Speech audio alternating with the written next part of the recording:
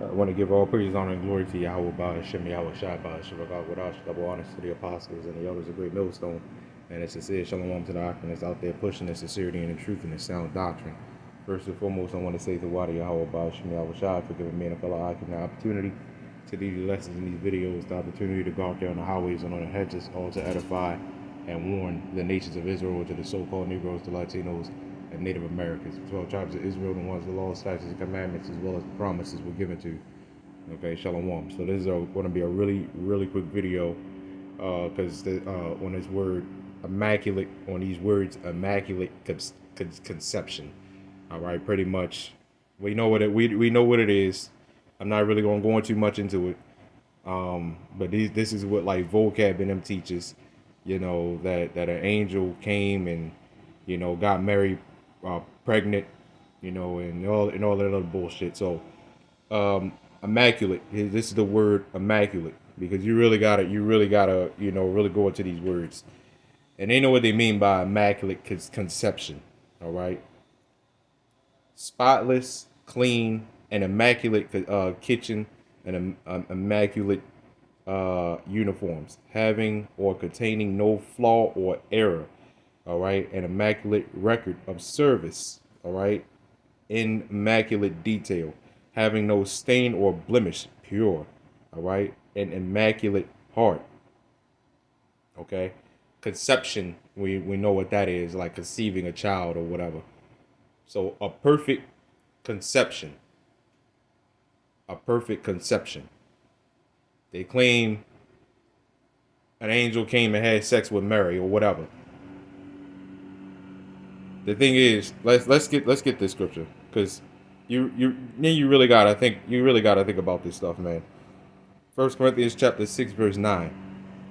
Know ye not that the unrighteous shall not inherit the kingdom of the Most High?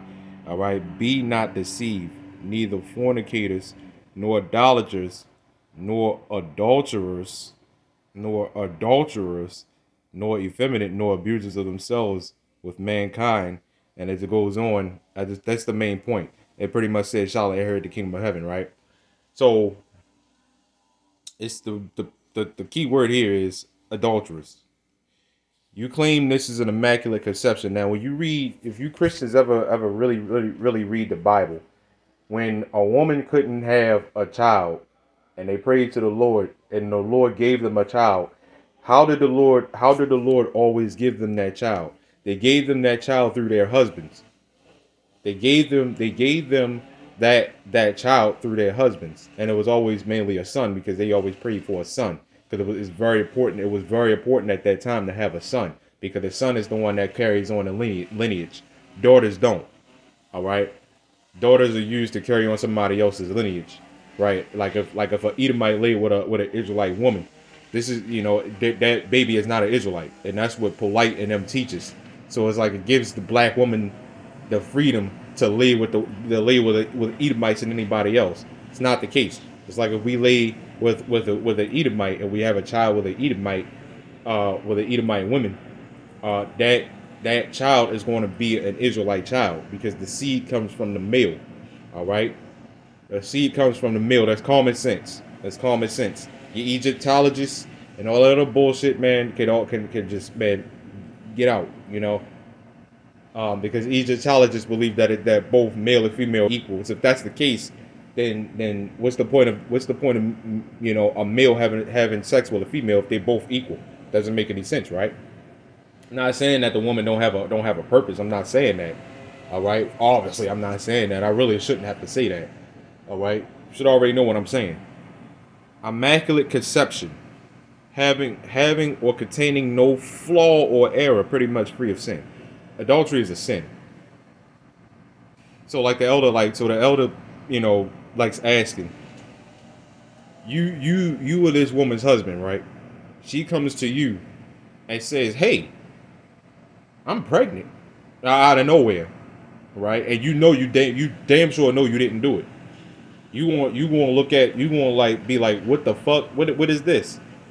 What the hell is this? The Lord, look, man, the Lord does things decently and in order. The Lord is not the author of confusion.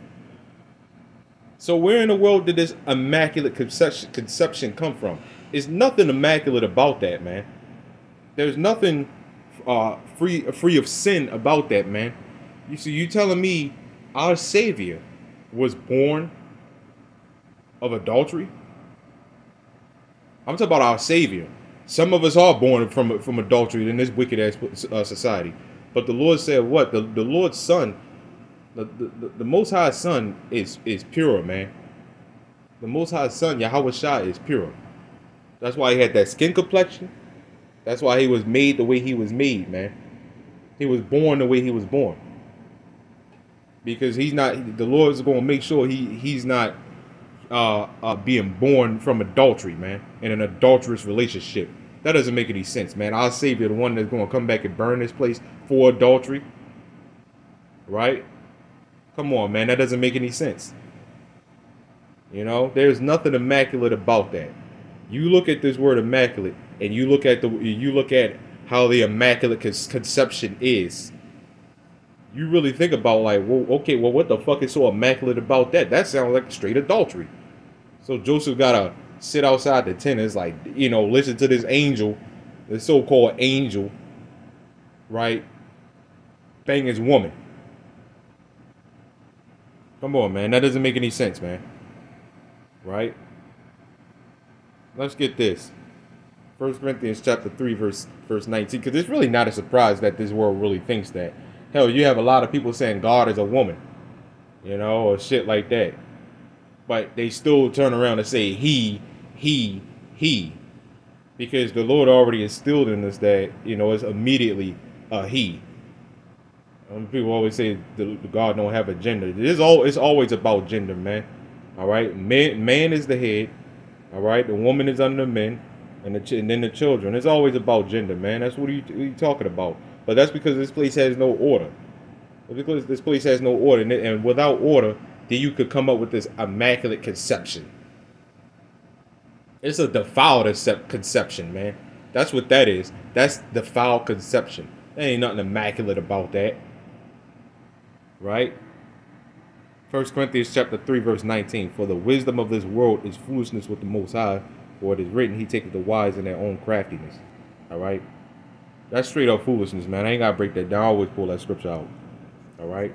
The wisdom of this world is foolishness with the Most High. And that's that dumbass Christianity. Right? That's that stupid ass Christianity. Isaiah chapter 29, verse 16. Surely your turning of things upside down shall be esteemed as the potter's clay. For shall the works say of him that made it, he made me not? It says, or shall the thing framed say of him that framed it, he had no understanding. All right? You're turning the things upside down, you know. What did it say? It's going to be esteemed as the potter's clay. All right? Everything in this world is upside down. Okay? Everything about this place is upside down to the way we you know, to the way we eat, the way we live. You know, we're not supposed to be stacked on top of each other, all claustrophobic and I mean, not claustrophobic, all, you know, clustered up and shit. You know, you ain't supposed to be stacked on top of each other, man. We ain't supposed to be living like this. All right, we're not supposed to be breathing in chemicals every time you turn around. We're not supposed to be breathing in and taking in radiation. We're not supposed to be around high doses of radiation, but we are. All right. This everything about this place is upside down, on down to this immaculate conception. Immaculate conception is some sickening bullshit, man.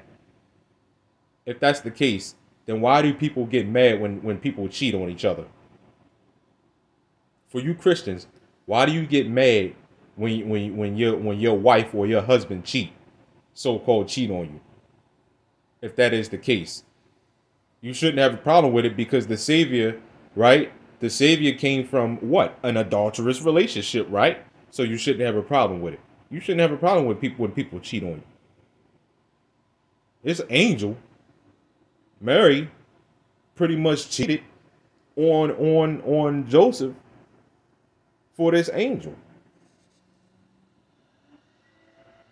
So you sitting up there saying praise Jesus, Well, wait a minute. He came from an adulterous relationship. So why do you have a problem when people cheat on you? Should be no such thing as cheating then, right? Y'all, you Christians, man. You Christians are fucking sick. That hell doctrine stuff, man. When you see the pictures of that shit in the movies, it's like, man, Christians really believe in this stuff. When you look at Doom, you play even the video game Doom, and they show the hell shit. It's like, man, Christians believe in this shit. Man, y'all are some sick bastards, man. Y'all some sick bastards. And we're down to sit up there saying that our Savior that's coming back to deliver Israel came from an adulterous relationship. Come on, man. That makes the Most High an adulterer, then, man. That makes the Almighty, the Creator of all things, an adulterer. The Creator of all things is an adulterer. You Christians are sick, man.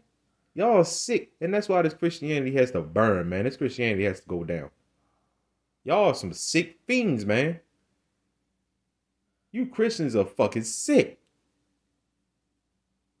Vocab, I ain't surprised about you, man. You a damn devil, whatever. Y'all Christians are sick. Giving all praise, honor, glory to Yahawah, BAHASHAM, YAHAWASHI, Shalom.